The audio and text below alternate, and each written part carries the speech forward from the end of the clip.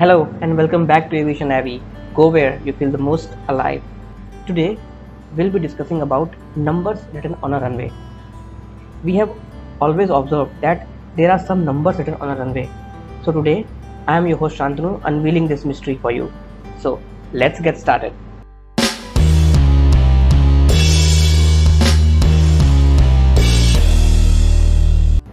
The numbers written on a runway is nothing but a runway designation or a runway orientation. We can find written 27, 22, sometimes 09, sometimes 10, sometimes 11. There are many combinations which is possible. What is a runway designator? A runway designator consists of a 2-digit number. You will always find a 2-digit number whether on this side or on the opposite side of the runway, which is the whole number nearest to the 1/10 of the magnetic north when viewed from the direction of approach.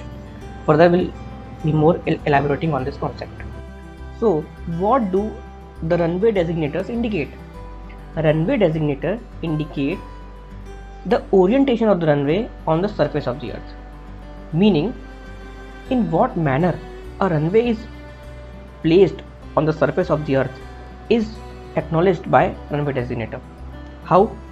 The runway orientation, which is the magnetic bearing of the compass heading, the runway orientation, which is the magnetic bearing or the compass heading of the center line of the runway, meaning whatever designation or whatever marking of the numbers we find on the runway is nothing but a compass heading, a reading from the compass to which the center line of the runway is aligned.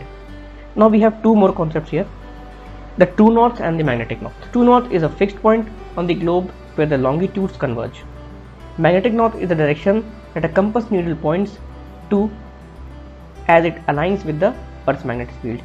In this diagram, we could find that a magnet is aligned in the center of the Earth.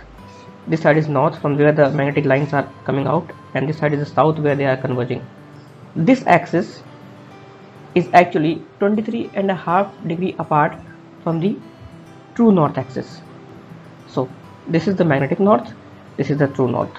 We will be using this magnetic north term, that's why I have given a definition of it, so that you could differentiate between the true north and the magnetic north. Always remember that north is always taken as 0 degrees. I have a map of India in front of us to make you understand that all the runways are oriented with the help of this compass on the surface of the earth. So I will try to zoom this and we will land on Indira Gandhi International Airport on runway 0927. This is the compass for your reference. North is always in this direction, east is this side, west will be this side, and south will be this side. Zooming in, this is the layout of the Indira Gandhi International Airport. Now I'll try to zoom this part. Now after zooming, we can find two runways. One is this marked with the red boundary, and other is this also marked with the red boundaries, and this arrow shows north. Put this for your reference. Now we have a compass here. So this is north, this is east. So we can find that a runway is aligned in east-west direction. A runway is aligned in east-west direction. So now I'll further zoom to see what is written at the ends of this runway. On the west side, we could find it is written 09, and on the east side, we could find it is written 27. A runway designator consists of a 2-digit number, which is the whole number nearest to 1/10 of the magnetic north when viewed from the direction of approach. We could see in the previous slide that it was written 27, meaning it was 270 degrees. 1/10 of the magnetic north will be 27, so it was written 27 in 2 digits. For example, if the azimuth of the center line is 220 degrees, that is with respect to the magnetic north, then the runway designator will be 22. This is explained in the image below. An aircraft heading from 220 degrees will land on a runway 22. Hope this is clear. When this rule results in a single digit number, then the designator is preceded by a 0. Example, if the runway center line azimuth is 20 degrees, then the designator will be 02. If the runway is used in both the directions, then each of them receives its own designator. This means that although there is one physical surface used for takeoff and landings, it is treated as two runways. That is what I was telling, and I'll explain it in the next slide in a more clear manner. So here we could see two physical runways But actually, when operating both the sides, we could find 4 runways. The first runway is marked with this red boundary. It shows 27 and 09. These are 180 degrees apart. The next we could find a 2810 runway, meaning it is an 280 degrees, 1/10 of it will be 28, and this is 100 degrees, 1/10 will be 10.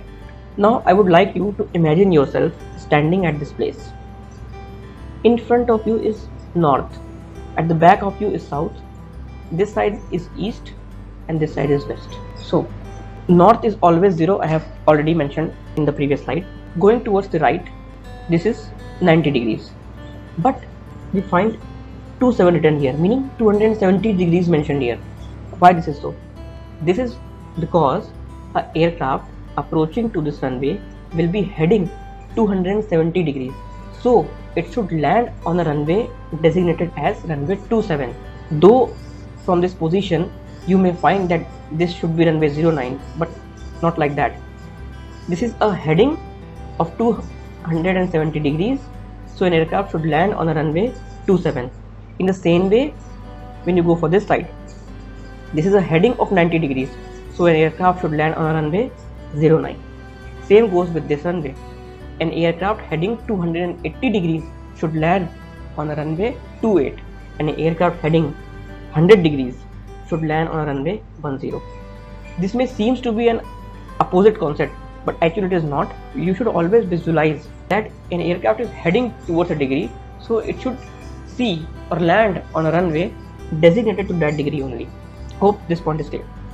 Now we're discussing one more concept, the impact of wind in determination of the runway orientation. Note, landing and takeoffs best done against the wind direction. We could see different kinds of winds mentioned here. So let's get into details. What effect these winds put when an aircraft is approaching a runway or taking off from a runway? The tailwind, meaning when an aircraft is landing on a runway, a wind which is pushing the aircraft from the tail or from the back side is called a tailwind. So what happens? It accelerates the aircraft to an extent that is more than required, and it becomes very dangerous, especially while landing an aircraft, since due to the greater speed of aircraft, the requirements of runway length to stop the aircraft increases, and thus increasing chances of runway excursion. Meaning, if you have a tailwind, then you will need a longer runway or more braking action to stop the aircraft in adequate distance. The next is the headwind. It creates drag during landing and lift during takeoffs, thus helps in the process of aircraft maneuvering, and thus is the desired direction of the wind to operate. So as mentioned, during landing it creates drag, and during takeoff it creates lift. So it is beneficial in both ways, while landing and while takeoff also. So this is the more preferred wind direction. So while landing and takeoff, we usually see that we are getting a headwind. A good headwind provides us a shorter runway to take off and to stop. That's why we are using both directions of the runways. Sometimes, for an example, sometimes 27, sometimes 09. In whichever direction we are getting the best headwind, we'll go for that. The third one is the crosswind.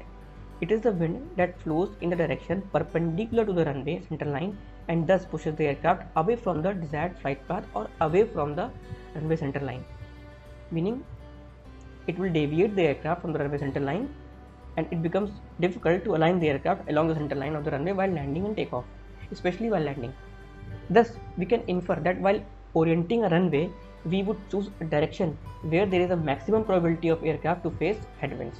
So this was all today's lecture. Hope you have enjoyed it, and hope you could find it now easy to designate a runway. Do like, share and subscribe our work, because your support is our motivation. Thank you.